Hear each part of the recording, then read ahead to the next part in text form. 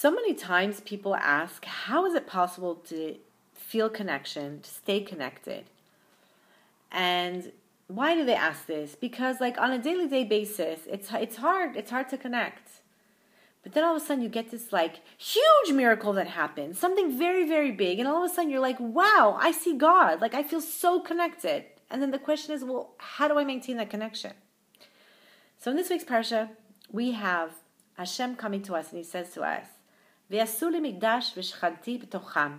It's the very, very famous concept of Hashem's asking us to build this tabernacle, this dwelling place where he's going to put his presence, but he doesn't say where I will come and dwell there or inside of it. The Torah says, b'tocham, inside of you, which means that in each and every one of us, we have the potential and we are vessels or tabernacles or housing places for holiness, for the divine presence. Our bodies hold and house our souls. Now, this idea of connecting, which I said is very easy to do when you have this like miraculous or huge big event happening.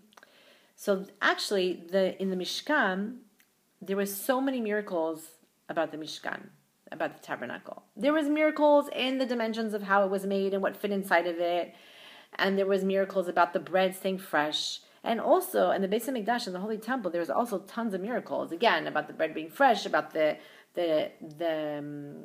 fire that never went out. Just tons and tons of miracles. And why was this? Because a person would come, says Rav Shlomo Man Zatzal, and he would come and he would see all these miracles and then he would remember, oh my gosh, yes, right, there's a God and this is amazing. Look what he does. And I can connect this way. And the Torah is coming to teach us something fascinating. It says, the dwelling place is where? Is inside of you. Which if we take this concept of like, wow, I can really connect to Hashem when I'm seeing a miracle, when something big happens in my life, then why don't we take it and also look inside ourselves and see what miracles we are, what's going on inside of our bodies. The miracle of being able to see and your eye to focus, that your ear can hear sounds from far away, from close. The miracle of being able to talk, to have a vocal cords. The miracle of being able to breathe, take in oxygen and expel and exhale out the carbon dioxide. There are so many miracles that are happening every single breath that you take. And I feel like Hashem is coming to tell us, look at yourself. Look at me inside of you and the godliness that you have and the miracle that is your body. He's asking us to do like a mind-body-soul connection of where we're supposed to build a mishkan, build a dwelling place. Take care of yourself. Be healthy. Be strong. Be fit, right? He's telling us, have lots of vessels. Have things that you can use to serve me. The shulchan, the table, which had the bread, which is the livelihood. It's the idea of taking something very physical and elevating it to something very, very spiritual. It's that each of the things that you're giving, your skills, your talents, your opportunities, these are all vessels in order to serve Hashem, in order to get close to Him, and also to find God there, to find Him inside of you, to take Him wherever you go with Him, because also the Mishkan, the tabernacle, was something that wasn't steady. It wasn't something stable. They traveled with it. They stopped with it. They went with it. It was in the desert with them, and it was also in Eretz Israel with them. Hashem is with you no matter where you go, no matter what's going on in your life. He's with you, but you also have to take Him with you. We have to go inside ourselves and use all the tools that we have, all the skills that we have, and find holiness in them and use them for holiness. And we also have to make ourselves these dwelling places where we can connect, where we see miracles, and where the divine presence rests upon us. With that, we're going to do a Parsha meditation. We're going to take a deep breath inside. And the best way to connect to all those miracles, I think, is by going through each part of the miraculous parts of your body and having gratitude towards them and really seeing the godliness inside of them. You can start with your mind, with your brain, with the idea that as you inhale, just think about how you're able to remember things and also the miracle of how you can forget. With each breath you take, the miraculous idea of breathing into your eyes and knowing that you can see things, knowing that the eyes open and shut, that there's tears, that you have emotions that are expressed in the eyes, which are the windows to the soul.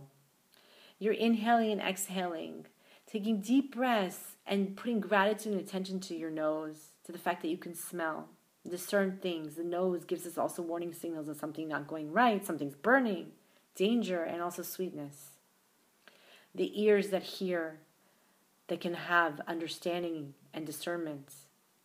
We can go to the mouth, which can chew, the teeth, the miracle of the saliva that breaks down food already from the very first steps, the miracle of the tongue, which can taste sweet, sour, bitter, and salty, the miracle of being able to swallow, being able to talk, taking a deep breath and just appreciating your body, that it's a dwelling place for your divine soul.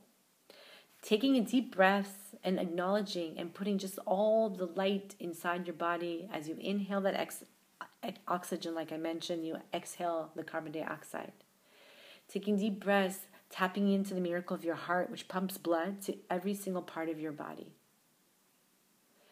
Not only does it pump it, but the blood returns back and gets reoxygenized.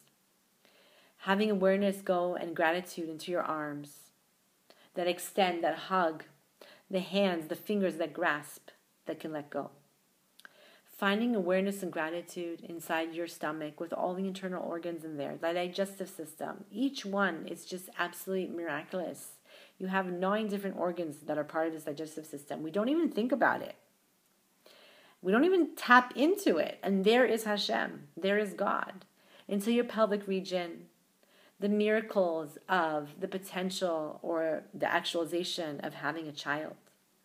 The miracles of the legs that walk and take you where you need to go, that can stand straight, that can bend, that you can sit.